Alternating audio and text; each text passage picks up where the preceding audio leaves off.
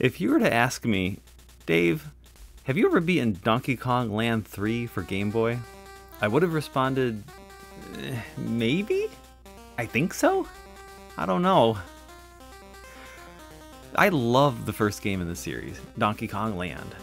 I've played through the whole game many times and have great memories of it. And I really enjoyed the sequel, Donkey Kong Land 2, even though I only played all the way through it once, maybe twice. And since I enjoyed the first two games so much, I got the third game as soon as it came out. So what do I remember? I remember that I played through the game. I know that over the years, every time I pick it up and try to replay the first stage, I have no interest in playing any more stages. But I was hanging out with a friend recently, and she was going on and on about her love of the Super Nintendo game, Donkey Kong Country 3, and it got me really excited to play the Donkey Kong Land games again. Now, even though the three Game Boy games look and feel very similar to the Super Nintendo games, they are different games. All of the stages in the Game Boy games are either remixed versions of the Super Nintendo games or are completely new stages. Alright, so I've been meaning to give this game a second chance for a while now, so for the first time in 25 years, I played through Donkey Kong Land 3. And, in my opinion, it's fine.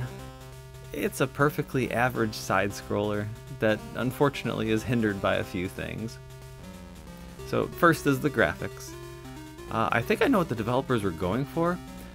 So the first Donkey Kong Land game tried to replicate the stunning pre-rendered graphics of the Super Nintendo game, and I think they did a great job.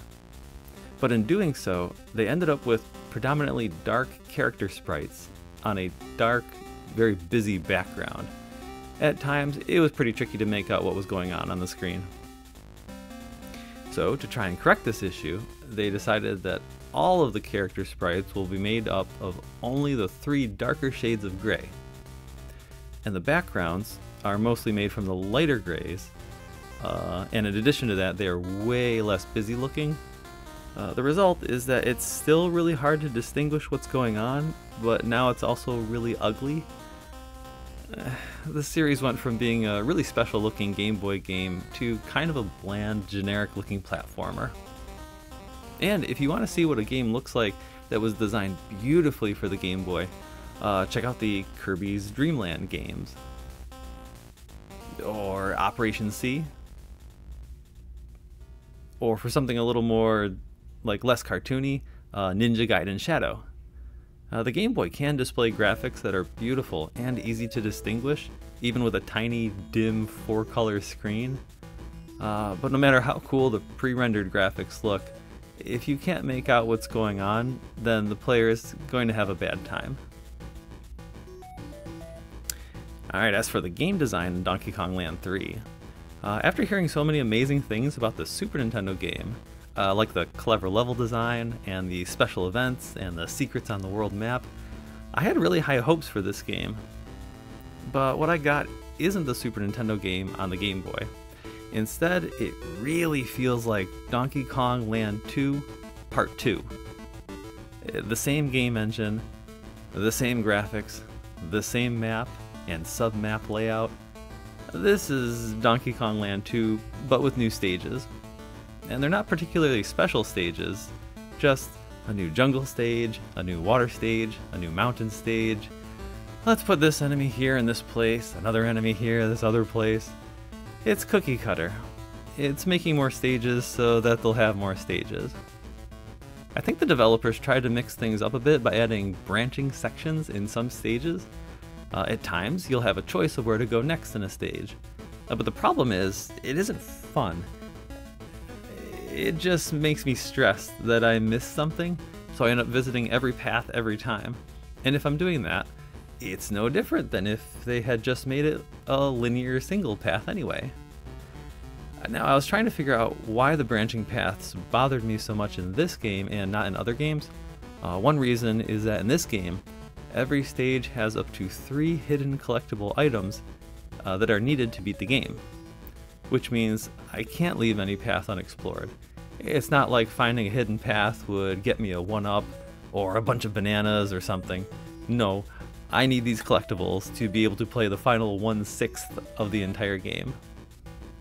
Also, the branching paths aren't presented as optional or extra or anything. No, I'll be walking through a stage and then BAM! I now have 3 directions I can go in with no indication of which path I should take. Alright, so I'm gonna try them all. Most of the secrets are not cleverly hidden. There are tons of places in the game where there's a bunch of bananas in the shape of an arrow telling you where to go, or in many situations, the opposite of where you should go. Seriously, the game teaches the player very quickly that if you see bananas in the shape of an arrow, go in the opposite direction to find a secret. It's kind of boring.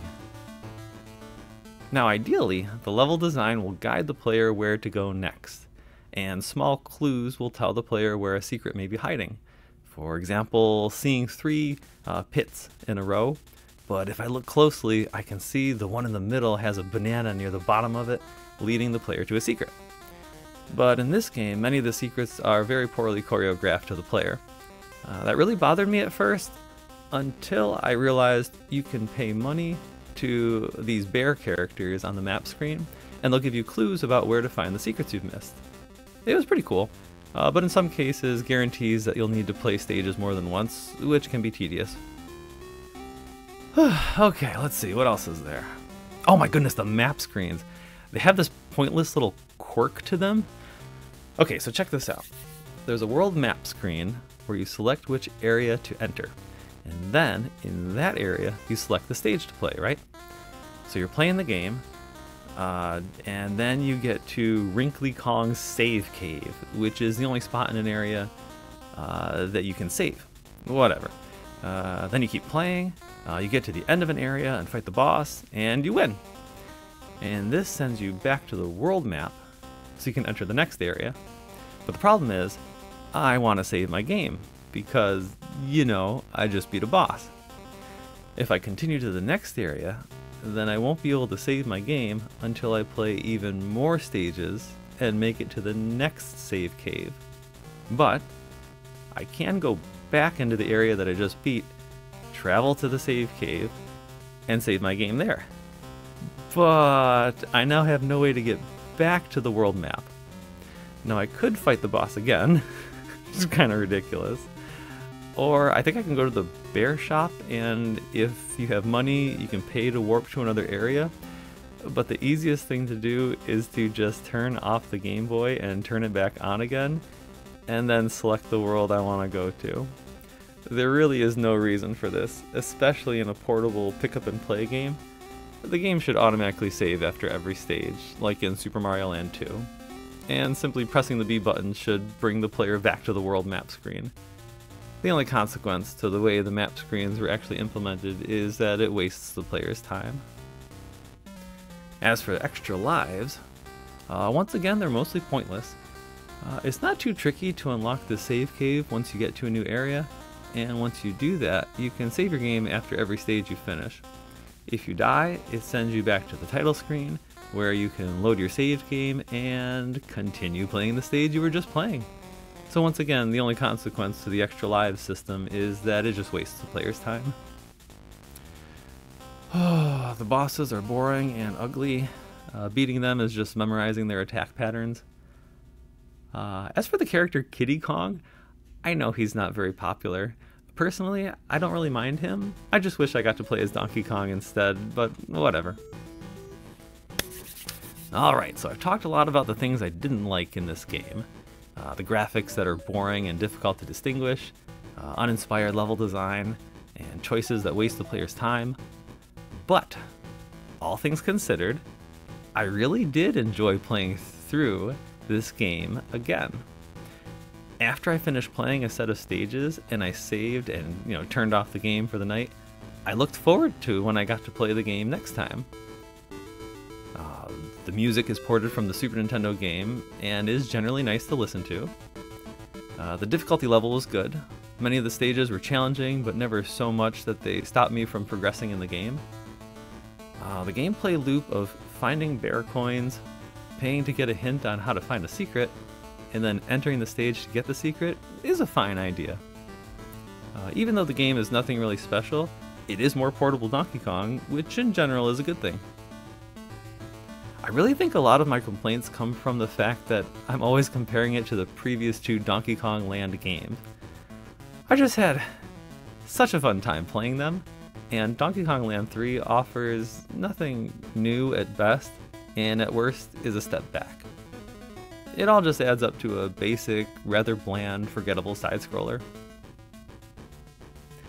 Now, about the ending. Why couldn't I remember if I'd beaten the game or not?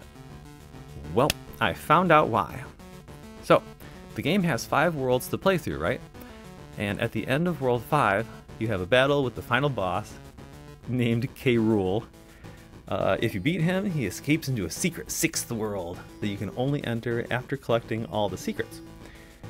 After you do all that, you battle K. Rool again, and if you beat him again, well, I was expecting like any sort of satisfying end to K. Rool, but instead you get like a cutscene with some cartoonish dialogue where K. Rool whines about, "You pesky Kongs, you foiled me again.